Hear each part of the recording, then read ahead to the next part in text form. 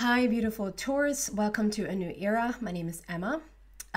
Taurus, I do apologize. It has taken a little bit of time for me to get back around to your sign, especially since I started on Leo last time and to now get back to you. I've been sick. You still hear in my throat. I do apologize if you hear it a little bit nasty. But I'm back now. Let's see what's going on for you, Taurus. I just want to say, if you also were expecting a love reading, I just feel like I will drop the love readings and you will just sort of make, there's so much information. I said this to the other signs as well. So there's so much information. And if you heard me say this before, you can just skip to where you see that I start to shuffle again. There's so much information coming and there's so much changes being, like there's so much happening right now. And I just feel like these love readings where sort of boy meets girl, it's a little bit outdated. And I just feel like as a collective, we're moving into the love vibration right now. And coming into the love vibration is way, way, way more interesting. How sort of to get there, how to lose your identity, to evolve, to ascend. But still, it can be the grandest love you ever felt coming into a relationship right now. So I'm not sort of discarding the relationship altogether. I'm just saying whatever comes up here right now, what I'm conveying to you, put that into your love relationship, put that into your business, put that into you, see where it fits. But I'm not sort of going to focus on love in that sense right now, although I'm going to focus everything on love because that's where we're headed, if that makes any sense. So Taurus, for the time frame of basically all of September, but towards the end of August until towards the end of September. It's for a month ahead. Taurus.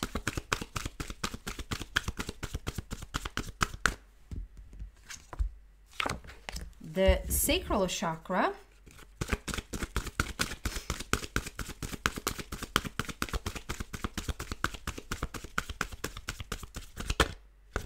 Feels very it, so I'm going to start with that. So the sacral chakra, for me, that's all about, it's all about creativity and sexuality. It's your magnetism, it's your charisma, it's your attraction, it's your ability. Once you're in your sacral chakra and it's really on fire, you can sort of only just think about something and the next minute it sort of feels like it arrives. When you're a little bit off in your sacral chakra, it's like you ask and ask and ask and you feel like it's not really coming to you. When you're on, a lot of people around you are seeking you out. They want a part of you. They might not even understand why they want a part of you. You might not even understand why they want a part of you, but it's that fire, it's that glow. So let's see why that is here for Taurus, please. Sacral chakra, why is that here?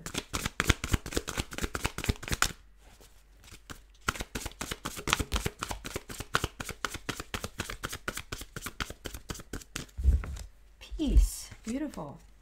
So this is a bit of a transformation here. So this sacral chakra could really be in transformation right now, that you're coming into this, so probably it's been more off than on. You probably have been feeling not so attractive, not so magnetic, not so charismatic, but it's like turning on. If you're a woman, that's very much about like feeling your sensual. It's not, if I use the word sexual, it's not about sex. So it's sort of easier to talk about sensual, but it's like your sensual energy, it's your power, it's your womb, it's where everything is created. Your sacral, it's your sacral chakra. Excuse me. So there's a big transformation happening here. This is death leading to life. It's almost like I started out talking about losing your identity to sort of come into your true potential, to rise higher up, to really start to have an understanding of who you are. This is having like an understanding of, if this has reached a place for you physically, and I still am talking about the woman because it's hard for the man to have ovaries. who knows in the future, but like to have ovaries and to have a womb, to have what creates a baby, you know. You could have had a lot of trouble around that. You can even have trouble like around your urinary tract. Is that what it's called? Urinary tract.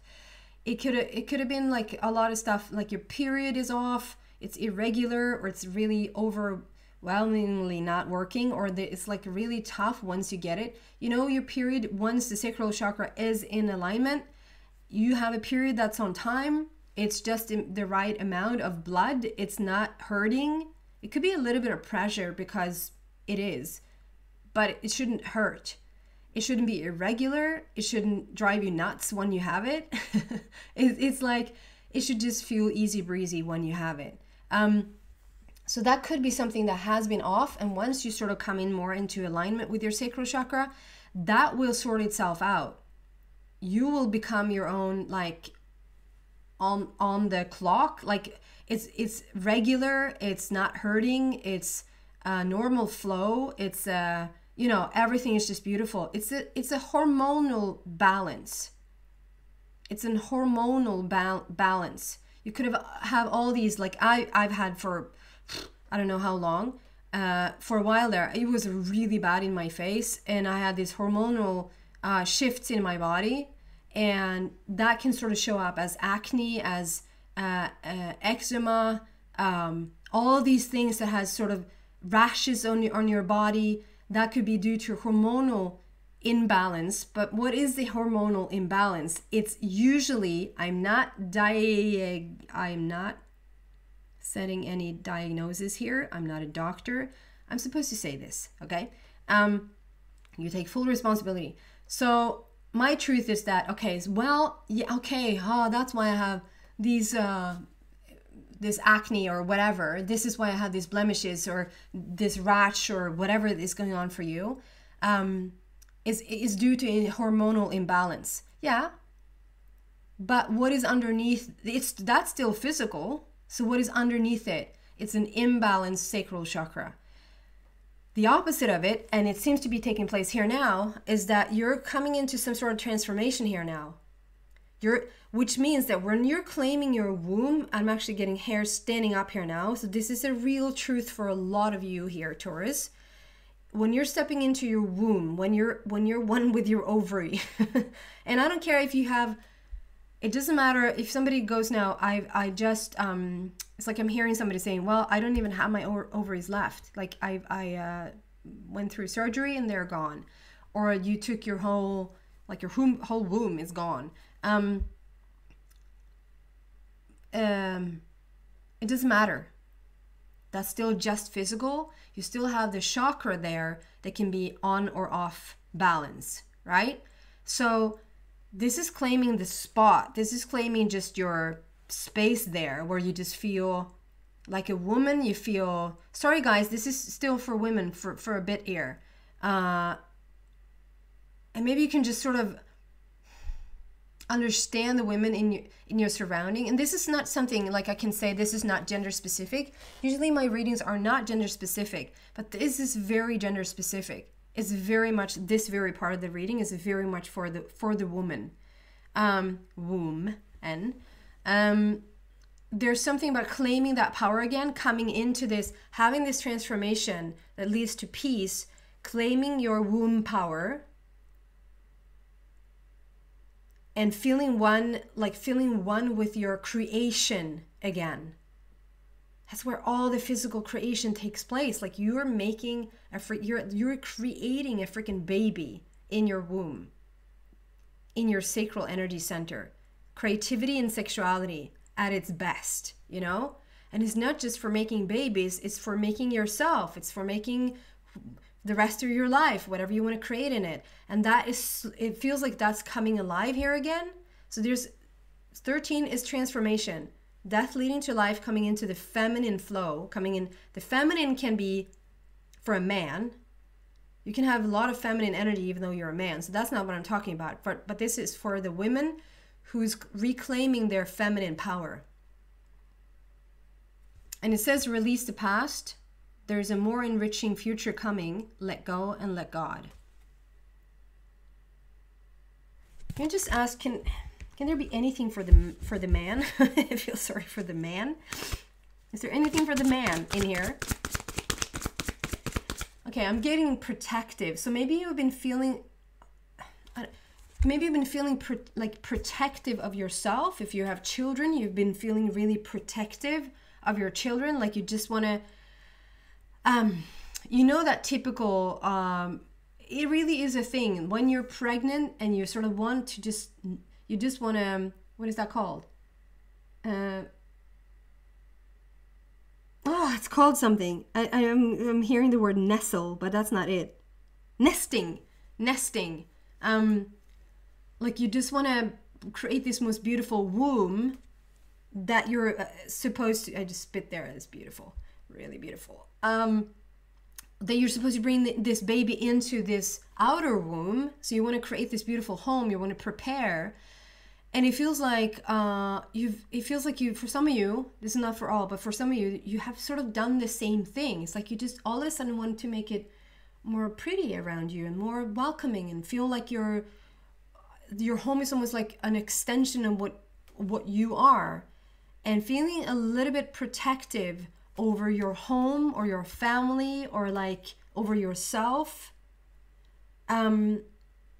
It's almost like that inner power, that inner glow or charisma is something you really want to treasure right now. So that's really fascinating. Is there anything for the man?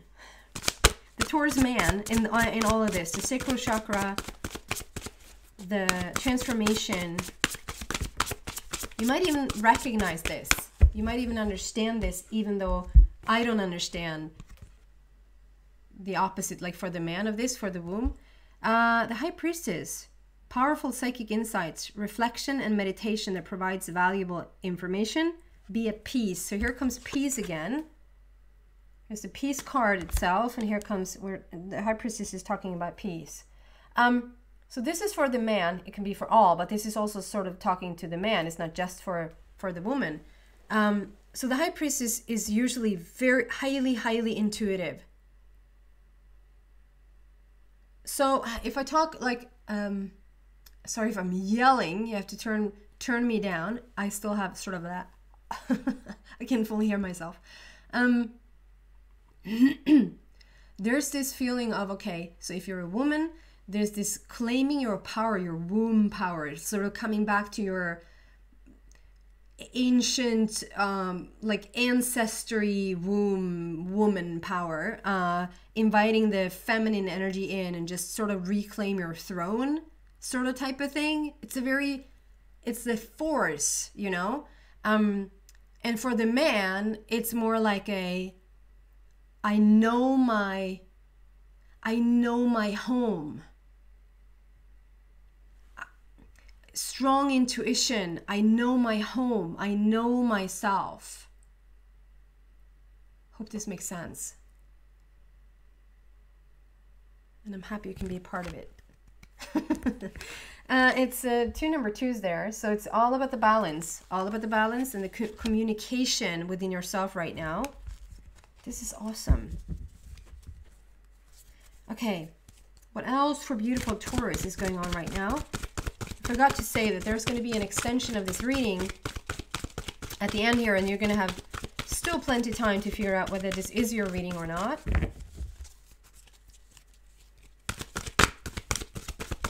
What else for Taurus on their journey right now?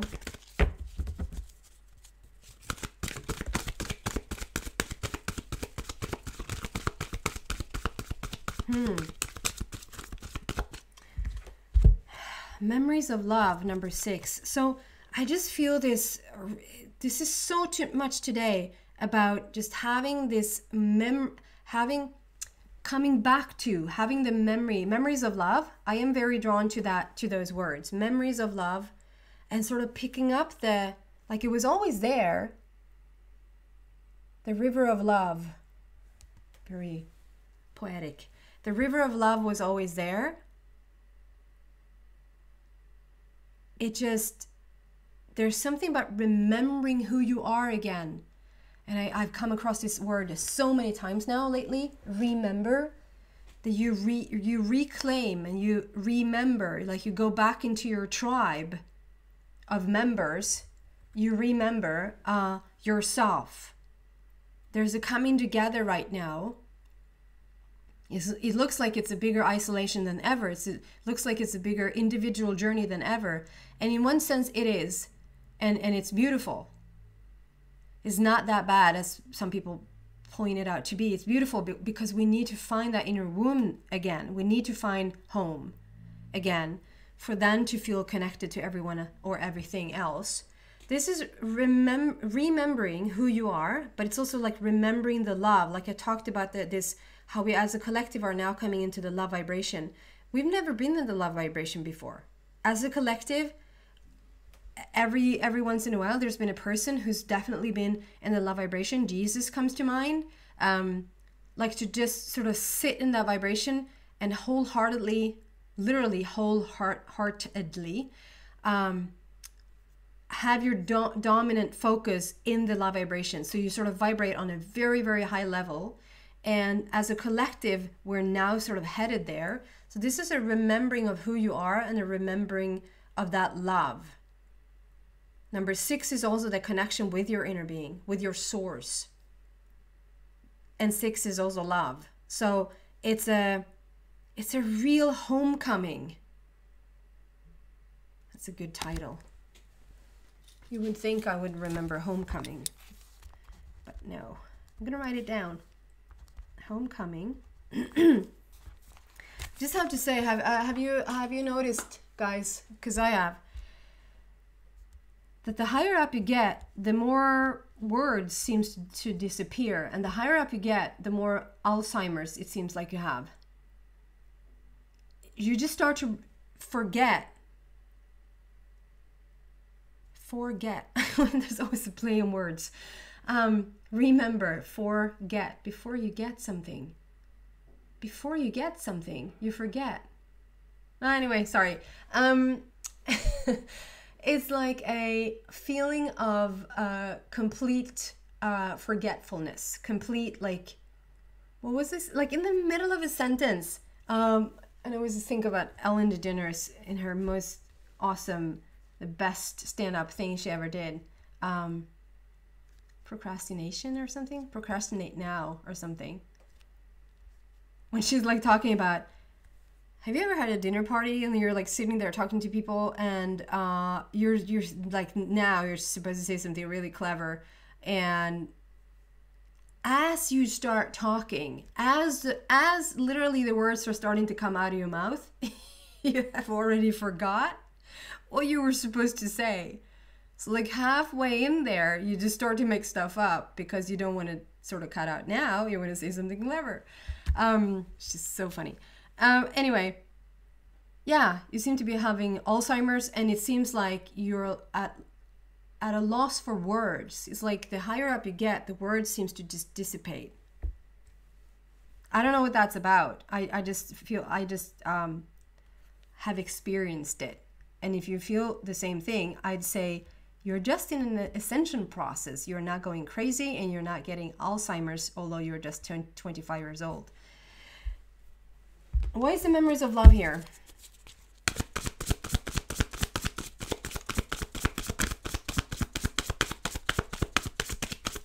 Memories of love for Taurus, please. I all of a sudden get this pain. Let's see if it's mine or if it's yours. In my groin. Is that what it's called?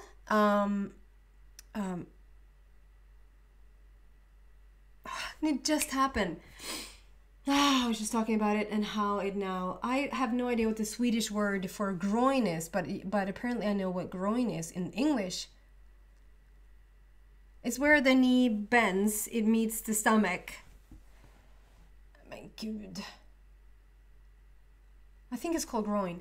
I had a severe, just like a sharp pain into my groin on my left side. Haha, still. See if it sort of disappears. If somebody is having that, or if you just had surgery there, or if you have like a hernia or something, or having a little bit of a sharp pain in your groin, I'd say I might go check that out. There's something about this, might just be for one person, and you were supposed to just watch this video for this one reason here today, to maybe go check that out. Or you're just in pain there and you're just being acknowledged for it. Yeah, because it went away now for me. So this is not me. This is for you. As soon as I deliver something, if I feel something in my body, and as soon as I sort of just share that and it goes away, I know it's not mine. Usually it's somebody else's. It can't just be that you're being very acknowledged at this time, that you have undergone surgery, or you have been feeling pain there. Is not the end of the world. It's not something to be scared of. It's just sort of an acknowledgement from your guides that you're being heard right now. You're being helped right now. Okay, let me clarify these memories of love here.